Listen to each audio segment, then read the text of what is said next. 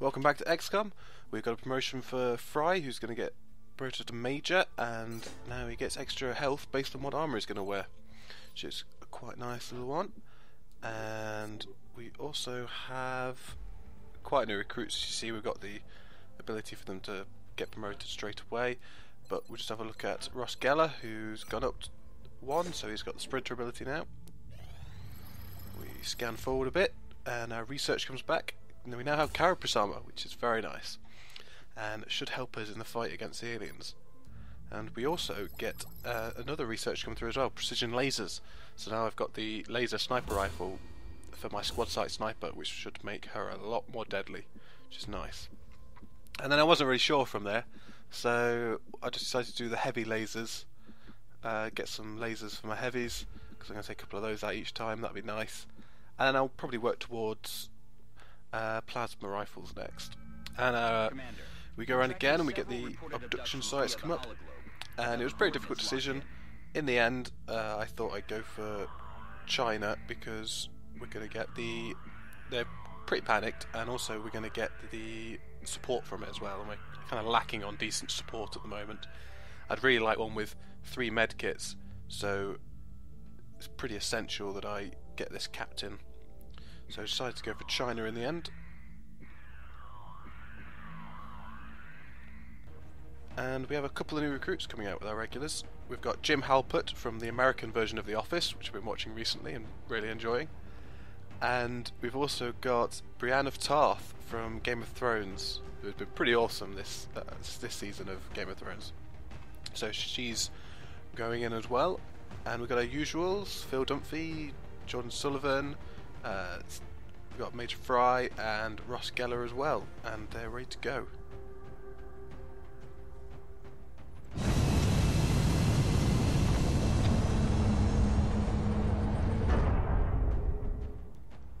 And as usual, I'll head over to my live commentary now, and I will leave you to that.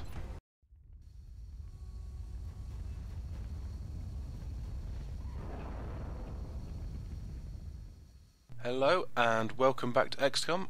We're here in China to try and kill some aliens. At the moment our objective is to capture an outsider alien, but we can't do that on this mission because they only turn up at the UFO sites. And we're all suited and booted now with our new carapace armor, so it's looking a little better in the fight against the aliens. Now, this map isn't fantastic.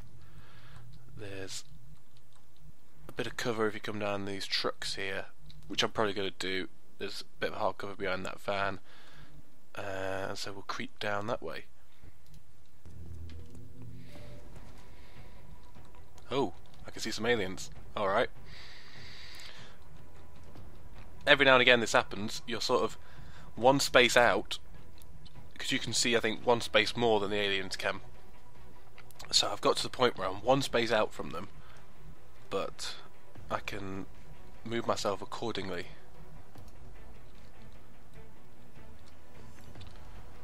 So I'm going to leave my sniper here because I get full cover anyway, and we'll try and get everyone around this truck without being seen by these mutons. Oh, and I've got a shot with my sniper, which will trigger them. So I'm tempted not to take this, even though it's a very good shot, 85%. I'm going to leave it because I want to trigger them, because I want another turn getting my people around the back of that van. Okay, and because of that, we now get to move around the back of this truck, probably get seen this time. No, we managed to get around the back of the truck, that's good. So I can set people in a good position. Okay, now this is the move. I've got everyone set up. Let's get Fry on the edge of this truck, activate them, and see how this goes down. Enemy in sight. Oh, and we've got floaters up there as well. Oh my god. This is not good. I was not thinking he'd come right next to me. But I got the reaction shot, which is good. So that could make things a little easier.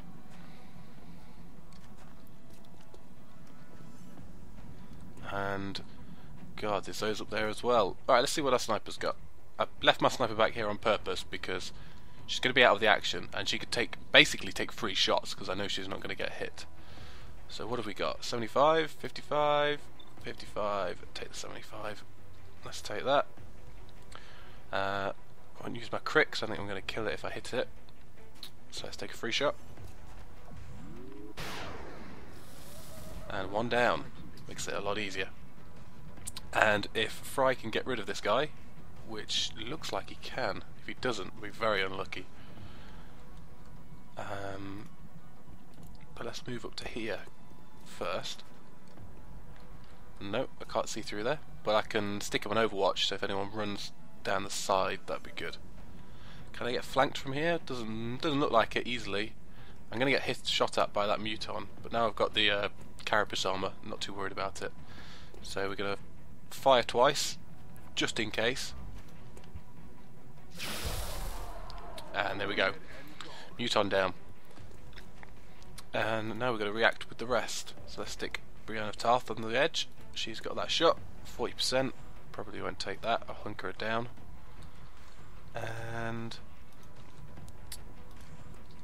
let's see if we can get... Yeah, everything's blocked for him. Probably just going to have to hunker down, hold our position, maybe move this guy back up and hunker him down, just so he's got a shot up there later. So let's say stick him on Overwatch, just in case, and you as well. And I'll hunker Brienne of Tarth down. He's going to take the shot against Thingy anyway.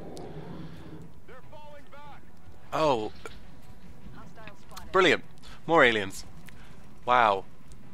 I don't think I've fought this many at once before.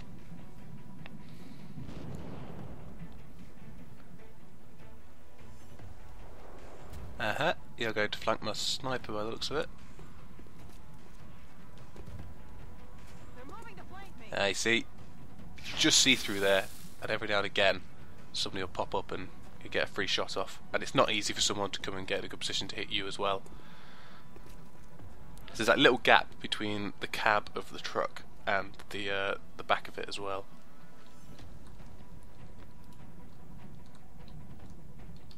So what I'm probably going to do here, we've got a lot of options.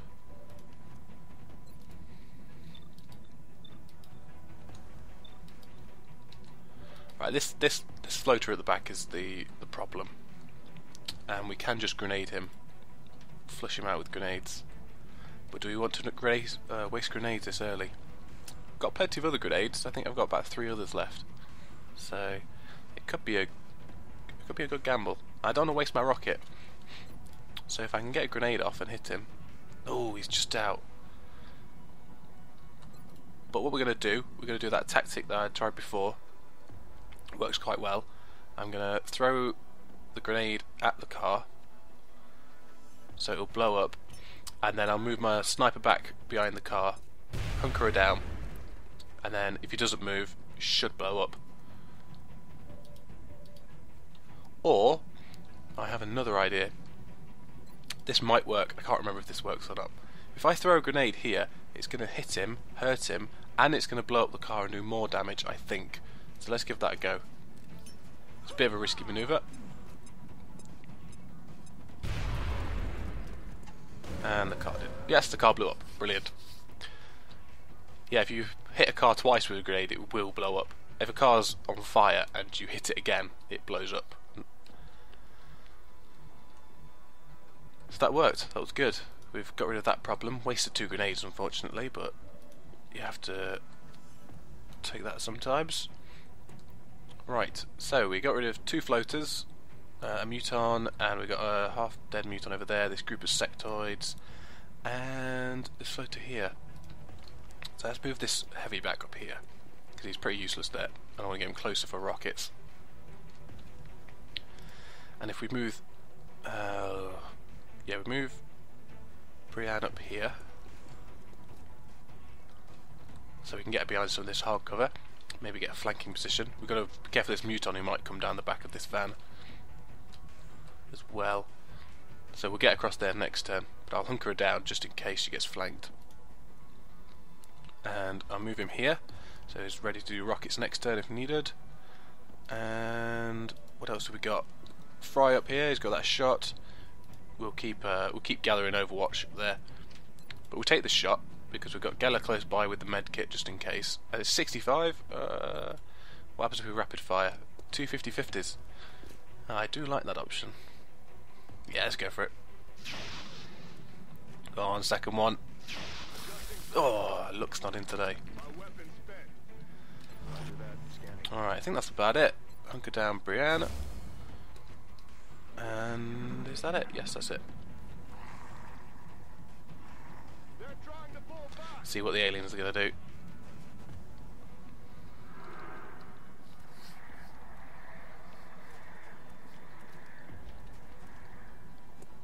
And look, another one run through. And another one out. Nice.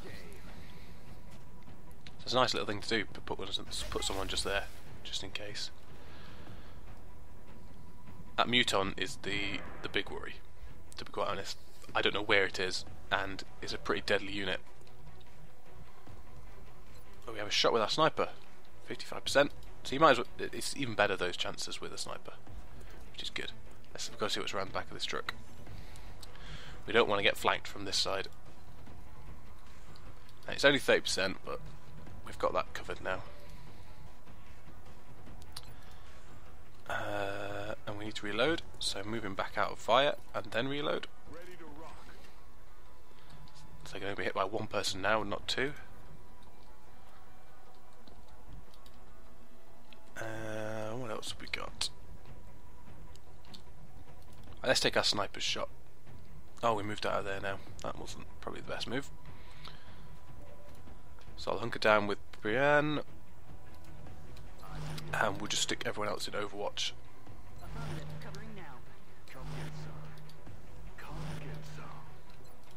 Because they're a bit far out, we can't take any decent shots. Go on, run out you little bugger and let's shoot you. Oh, it's not moving.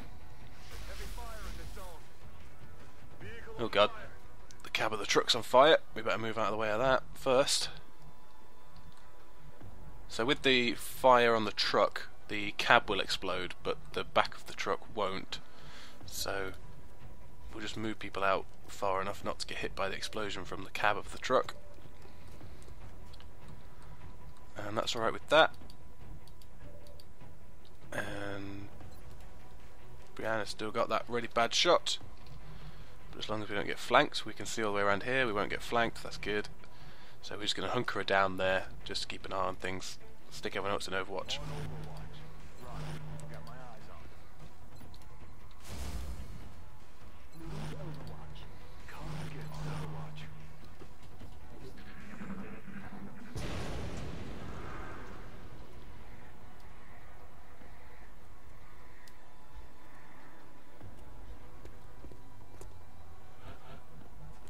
Okay, we can see the Muton.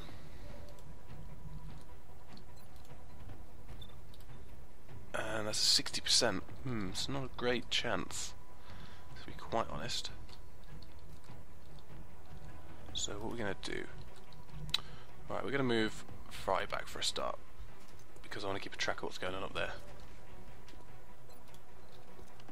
Yeah, we've still got that guy. We've got a 45% chance to take out 2 sectoids. That is good. So, I'm going to take that first. There we go, 2 sectoids down. Makes up for that 2 50/50s I missed earlier. Right. So, we do want to keep an eye on this Muton. But I could take a 60% chance and take him out now. And Brienne is expendable because she's only just come into the fray. Yeah, she's going to have to take this. Oh, not good. Negative damage. Okay, so if we just stick everyone else on Overwatch. That was not what I meant to do with that person, but let's carry on. And the floater's returned. We're starting to lose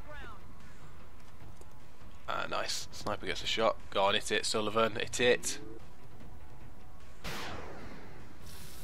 Oh, that's what we like. Beautiful shot.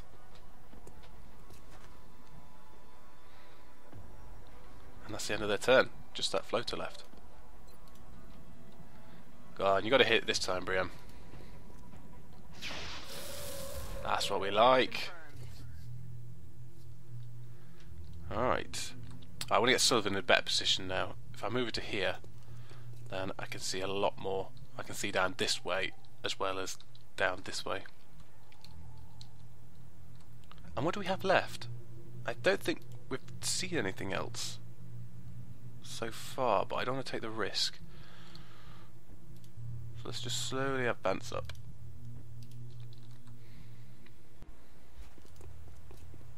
Enemy spotted. Here we go. Sectoids, just a couple. Hopefully not too bad. Get everyone in position. We've slowly been sneaking up. I'll just show you what I've been doing with my sniper whilst I've been creeping with everyone else. Just moved her across because I knew there was nobody else down that side. So now I've got a free shot at these two up here, which we're going to start off taking. 75%. Go for that. There we go. All that setup's good. Got me in the right position with my sniper. And have we got any decent shots with these two? 48 and 50. Yeah. I might just hunker down, get a better position, see what the sectoid does. Let's do that.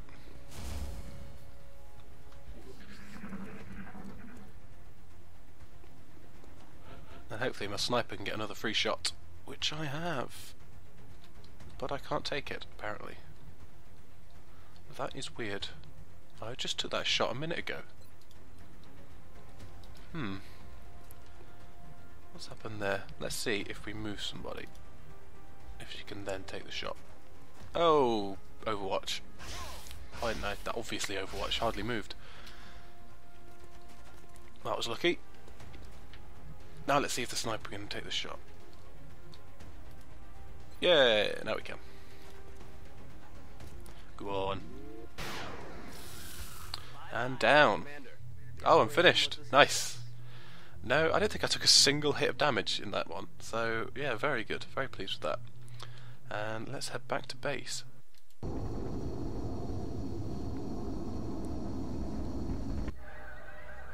Oh, panic. Yeah, I'm going to lose quite a few countries this month. You'll see when we get around to it anyway. I only have 2 satellites to put up and a lot of countries in panic. We're just going to try and have to salvage what we've got, really. An exemplary performance. Let's hope all of these operations go as smoothly as Nice, possible. yep. John Sullivan's got promotion, and Phil Dunphy's got one as well. So, go pretty well. Jim Halpert had a pretty bad one, didn't kill anyone. Neither did Brienne of Tarth. Oh well. Oh, Brienne of Tarth got 1. Anyway, we'll get around to those promotions next time. We'll have a look at the dire situation in the Situation Room. But until next time, I'll be seeing you.